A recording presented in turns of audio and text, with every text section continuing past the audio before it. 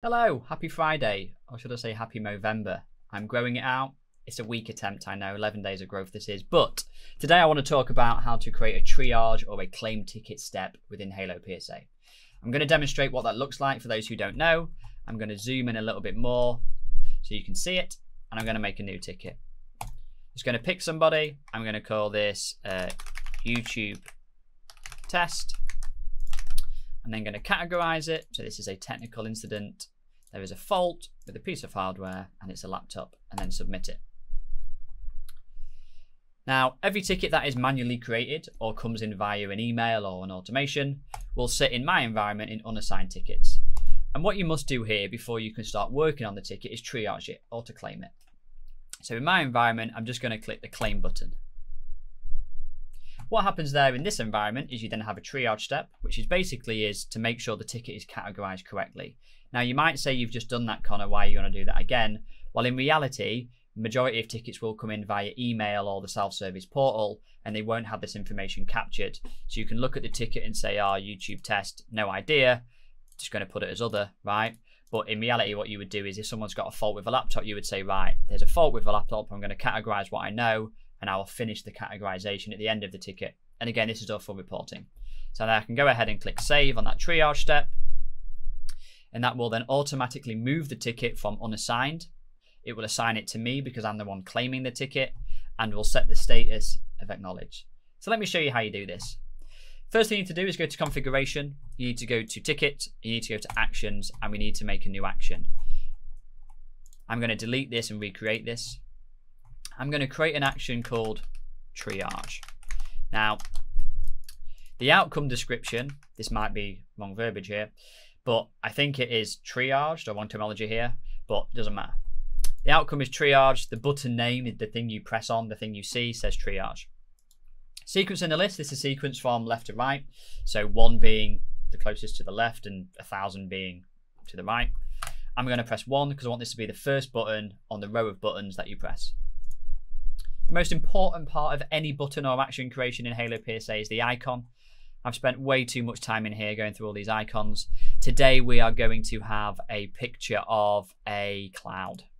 Why not? Next we have a few options. Action button is visible. Well, yeah, because if it's not visible, you can't see it, therefore you can't click it.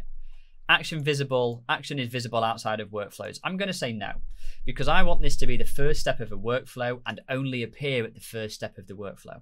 So I'm going to say it is not visible outside of workflows. We don't need to make a system use in this video, but I'll explain very quickly what it is. System uses are fantastic in Halo. System use means when you press a button, it can trigger something in the back end, like it can trigger an email to an agent, it can create a child ticket, it can create an invoice or log it to a vendor.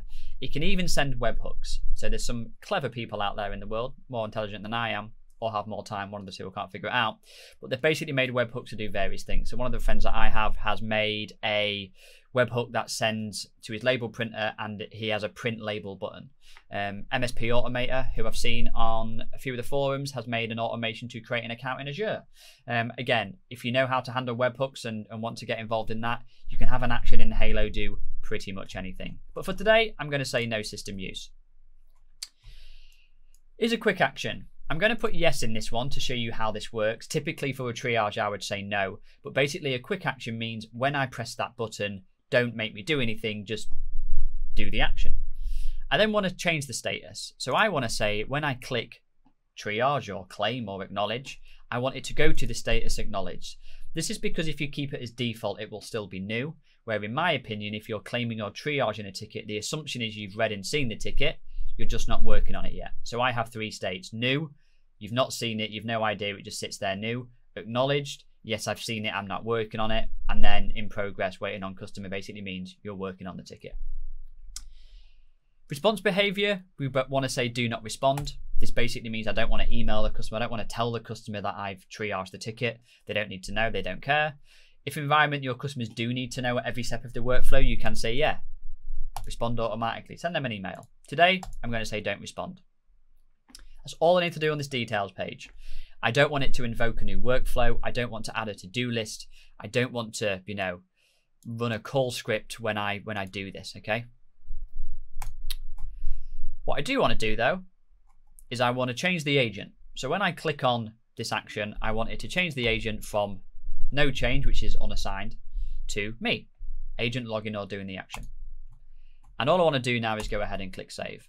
So currently that button exists in the system. It's not going to do anything. We now need to tie this into our workflow. So what you need to do now is head down to workflows, incident management workflow. Now, if you're wondering where these workflows are invoked from, if you go to ticket types, incidents, for instance, this is an incident ticket, and the default is start this workflow. So whenever an incident ticket is created, whether it's manually or done via an email, it will start the incident management workflow, which is here. And I want to edit this. I'm going to delete stage 1 and make it with you now to show you how this works. So what you need to do is, by default, you'll have 2 stages. You'll have, here's all the things I can do on the ticket. Here's the ticket closed. I want to add a step in before all of this. So I'm going to add a step, and I'm going to call this triage ticket.